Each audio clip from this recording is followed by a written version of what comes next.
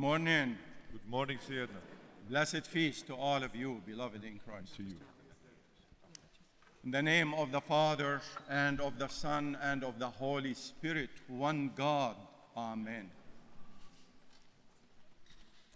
Beloved in Christ, the clergy celebrating with me today, I appreciate their ministry. I pray for them to stay strong, to stay full of energy, serving the holy community, or the holy communities everywhere. Beloved in Christ, I greet all of you as usual. You are so dear to me. I haven't seen you for some long time. But we never depart from each other because we are in a prayer for each other always. Today, while I am coming here, I looked at the construction and I give thanks to God for what you're doing here.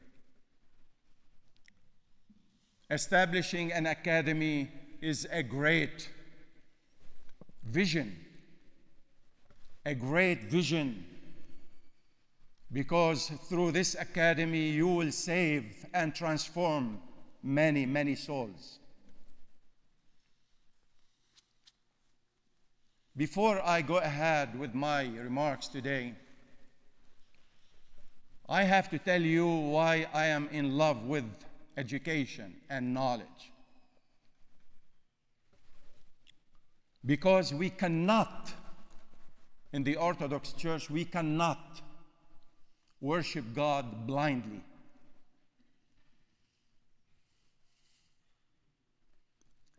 Some people think that if they were born in the faith, that is enough. It's a blessing, but it's not enough. Some other people, if they think that they convert to Orthodoxy at a certain time, that would be enough. It's a great blessing, but it's not enough. So we have to work hard, beloved in Christ. We have to read books. We have to listen to the elders. We have to be obedient to the church and to the Holy Gospel. Every word we read in the Holy Gospel could be a reason for our salvation. One word can make a big difference in our life. And listen to this short story. The highest police commissioner of New York City called me one day, the one who retired. The current one is my friend as well. But the one who retired, before his retirement, he said, "Your Eminence, I need your help." I said, "What? You need my help?" And that is on the phone. So I couldn't see like his face, the reaction on his face. "Yeah, I need your help, Your Eminence." I said, "But how can I help you?" He said, I know we have helicopters, we have guns, we have, like machines, we have police, we have a big budget, we have this and we have this, and he went on and on and on. "But I need your help." I said, "But what kind of help?"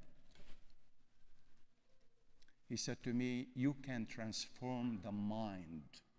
We can kill people, we can arrest people, we can put them in jail, we can cause harm and whatever, but you have more authority over the human being than us." Imagine, these words are big.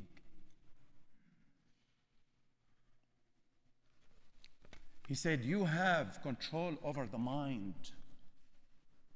Through what? Like Father Josiah, for example, what authority he has over you? Just love, and he cares for you, and he cares like for your growth in the faith, and that's it. This is his authority over you. And I have the same. I have the same. Like even some places they offend us, we don't have to respond. All what we can say, God forgive you, God bless you, and we smile, and that's it. Our authority, beloved in Christ, is the authority of love and forgiveness. Our authority is not to hurt people, not to offend people. Even they offend us in many, many ways. That is their problem. So, beloved in Christ, we need this academy desperately, because we strongly believe that this academy, and through this academy, we can transform people. Imagine the University of Balamand in Lebanon, and I am on the board of trustees of that university.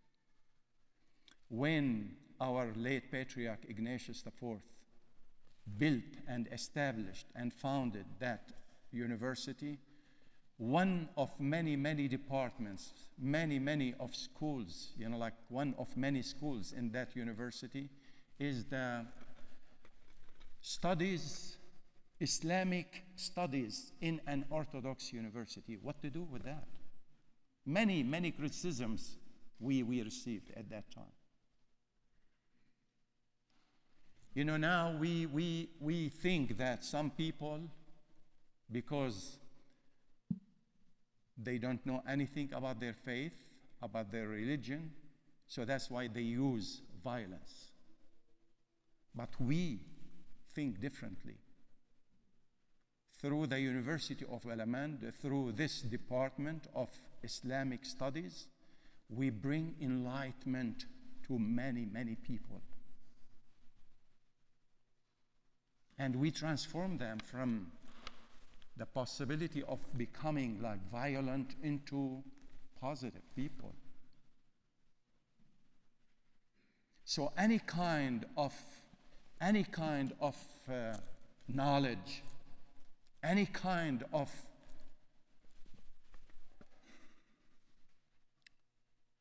education can heal people as well. In one of my visits, many visits to the State Department, and while I was once upon a time talking to the Secretary of State, not this one, the one before, so I said to him, Mr. Secretary, if you like to heal this life from violence, you have to focus on education, and we can work together. And he agreed with me. Like if you look into Pakistan, for example, or Afghanistan, or what's going on in Palestine, for example, you will see that lack of knowledge is the main problem there. They follow blindly. They claim that they are religious people blindly. I said, look, in Afghanistan and Pakistan, how many schools of, like they are teaching the wrong teaching. So that's why in those countries, especially in Pakistan, you hear about it, they kill Christians all the time. They persecute them. Why? Because their religion is telling them to do that. And they are ignorant of their own religion. They don't know it. They read one word, for example, out of context. They read it and they follow that blindly. So we don't do that. You know, I appreciate your being here today. It's Monday, but it's a great feast of the Holy Dormition and the translation of the Mother of God into heavens. This is a special day. It's a working day, but it is a special day in our life. We cannot ignore that. We appreciate your participation. We appreciate your being here.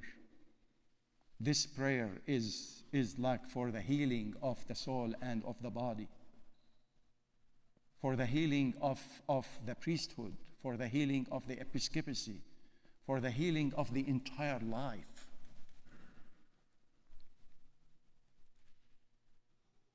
So even if you were not here for some reason, even like 2 people are praying with me, still like important. But we appreciate your being here today. You made every effort to be here. God bless your effort. Beloved in Christ, the Holy Dormition is not a little thing in our life. It's not magic.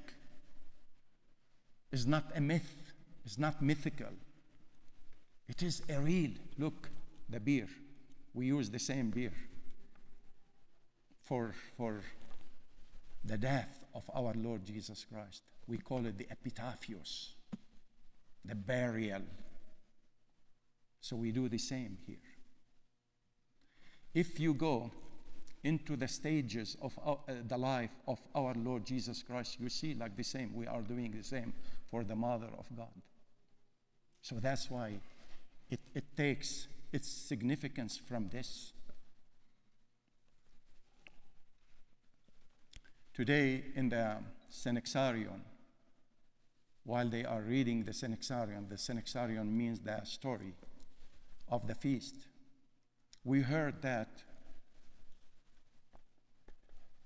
the Archangel Michael, or Gabriel, appeared to the Mother of God and told her that in 3 days, after 3 days, she will pass. She will depart. And she departed. This is not a shame, someone like to depart. But her departure was not like ours. No pain, no any physical ailment, no illness, no suffering, nothing at all. This is a transition of our life from death to life. You will go through that. I will go through that. And I hope it will be similar to her. So this is a fact in our life, beloved in Christ. Don't fear death when it comes. Because through death, we will be a new people. Above sin, above weakness, above illness, above anything like that. All what we are experiencing these days, coronavirus and other things, because we are still in this life. This life is offering what it has, but God has for us something better and different.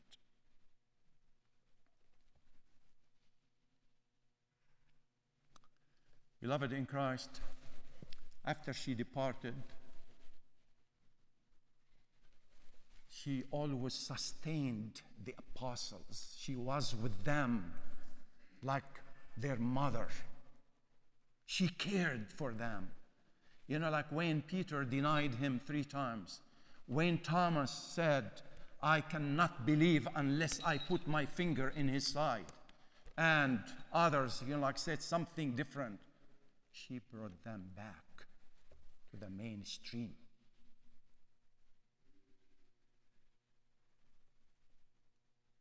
And I will tell you what I said yesterday in the cathedral when I ordained someone a deacon to the holy priesthood like today.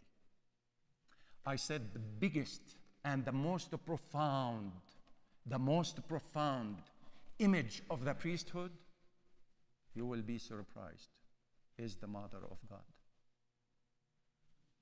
And I'm not talking as about her as a female. I'm talking about her virtuous life. Could be the answer for me, for the candidate, like about to be ordained. Could be like an example for each one of us, married or single, ordained or non-ordained. Like if we look into her life, why this feast is so great, profound, important.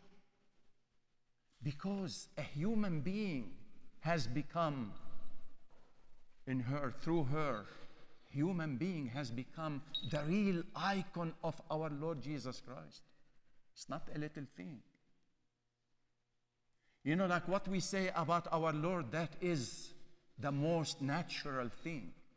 Because he is the creator. He is the savior. He is the Alpha and Omega. He is everything, the fullness. But a human being like her, and everything has happened through her the way it happened, that is a great miracle. This is an affirmation that could be you, could be any one of people of in this church.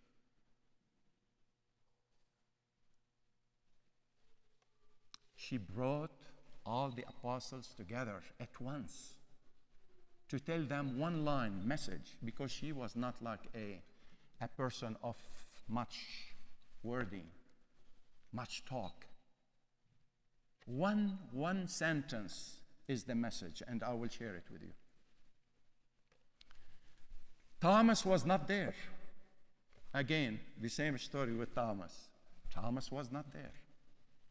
3 days later, he came. He wanted to see what's in the coffin, He didn't find the body, because the feast of today is the Dormition and the translation from death to life. From the limitation, from a limit life into the fullness, into the full theology, if you like. And she was the first one who was in paradise. So, beloved in Christ, her virtuous life is not a little thing. And the message she left for them, listen, she said to them, in mind, of course, because they heard it during their life with her. They heard it like many times. Stay strong, I'll be with you always. So that's why she is with us the same way. She intercedes for us daily. The holy paraclesis you did here, that is a supplication, supplicatory prayer. Beloved in Christ, we are not worshiping an idol. We are not worshiping her, but we appreciate and we revere her in our life. She is the greatest lesson, if you like, through her virtues, and we got to know like Jesus more and more. And those who do not believe in her, they miss the point. They don't receive anything from anyone.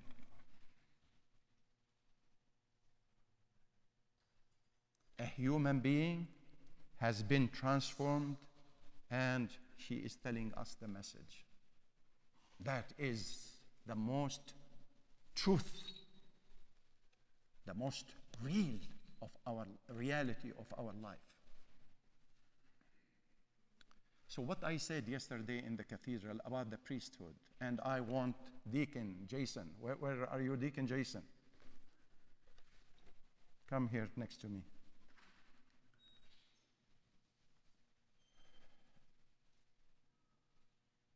This man, when I ordained him, like 2 years, 1 year so far, 1 year.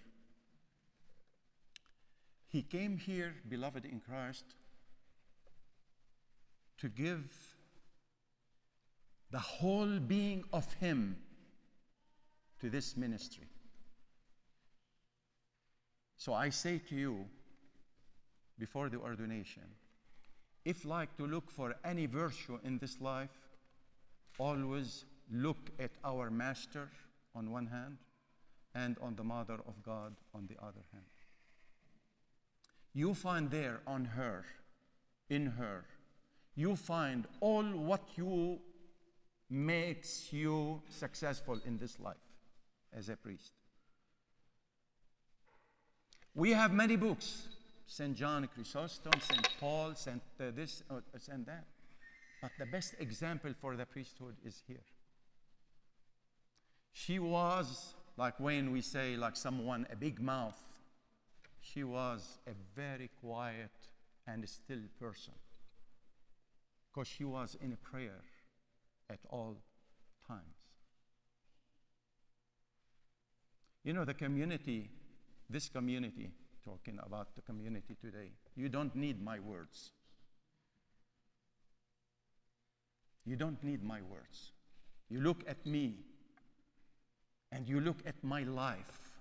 If I could be like a good example for you, you emulate. The priest the same. You know, one day a priest came to me and all his cassock, is dirty and there are holes. Why? Because he was a smoker. How could it be possible, like someone, after he promised God, like to be a smoker? You know, like the priesthood is about sacrifice, like to sacrifice our life for the faith, for the people. So when he cannot sacrifice a cigarette, what's the point of his priesthood?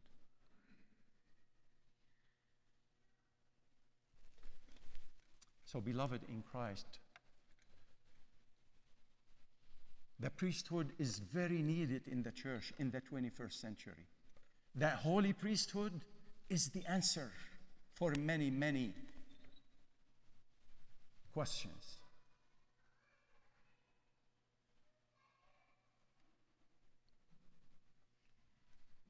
So that's why in the beginning of September, this coming September, next month, the beginning of the ecclesiastical year, after we did many interviews with all the seminarians, and you will see, you will read, and you will watch that beginning of September in many ways. So we are publishing all these interviews to encourage young people, to encourage human beings to become and commit themselves to the holy priesthood. We need vocations. We have everything. We have everything in our life, good and bad. But we need a holy priesthood to make a big difference in our life.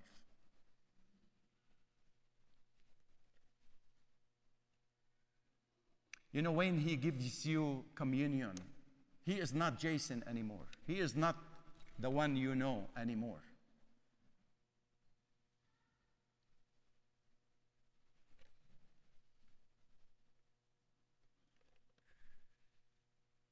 And yesterday I said, the priesthood is not, like something, it is royal.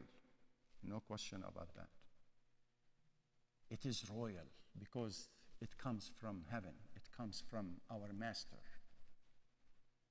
But still, as human beings, we are under many, many weaknesses.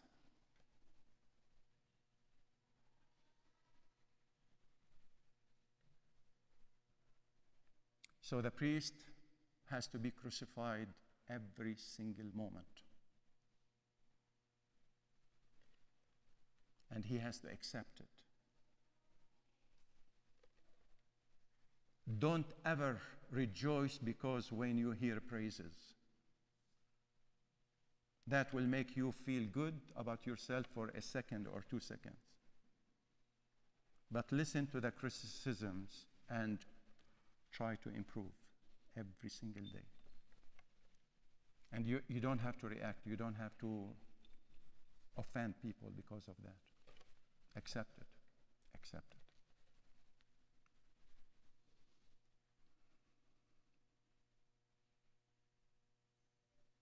Mary, today we heard in the end, the last part of the reading, the gospel reading, that Mary, sister of Lazarus, was listening to Jesus carefully, and what she listened from him, he will never ever be taken from her anymore.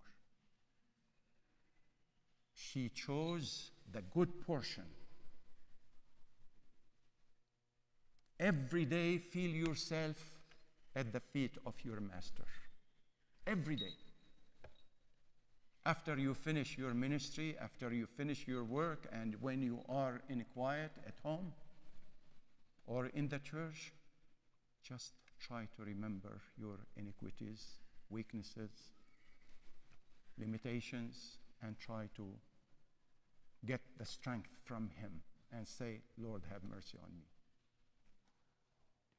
This kind of priesthood, beloved in Christ, makes a big difference in the 21st century. And that's why we need this kind of quality. We need all of you, young people. You know, priesthood, episcopacy, coming from good families like you. If you don't offer anyone to the church, try to offer. We need every single young person in this holy community to be ordained. Am I asking something crazy? Am I asking something impossible? Am I asking for something like we don't need? So I leave you here. God bless you. And when, in a few minutes after the great procession, when I will ordain Jason, and I present him to you, I ordain him, I pray for his ordination, for his priesthood, but the confirmation comes from you. When you say, he is worthy, axios and mustahak, the confirmation comes from you, because your being here is extremely, extremely important. Please pray for me. God bless you.